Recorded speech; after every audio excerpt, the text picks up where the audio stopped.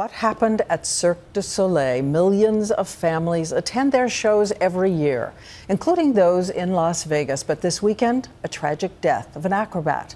So what did happen? Here's ABC's Neil Karlinski. High up on a wall, a battle scene was playing out. Part gymnastics, part theater. And 31-year-old Sarah Gaillard, like the rest of the performers, was suspended by wires at least 50 feet above the stage. Then suddenly, she was falling. She was screaming as she was falling down. It was sort of out of a movie where she was just trying to grab for anything. Arian Ramadi was there and says the music suddenly stopped and screams could be heard coming from the stage. Gaillard, a mother of two with 20 years' experience in acrobatics, died on the way to the hospital.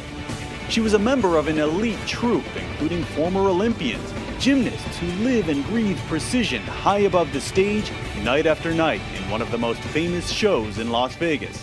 A former Cirque du Soleil performer says the safety wires and choreography are managed down to the smallest detail. We all have huge safety routines we go through, the artists, the riggers, the staff.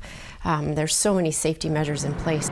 A cause is under investigation, the show suspended, while a performer who spent her time training kids on the side is being mourned tonight as an incredible athlete, artist, and mother. Neil Karlinski, ABC News, Las Vegas.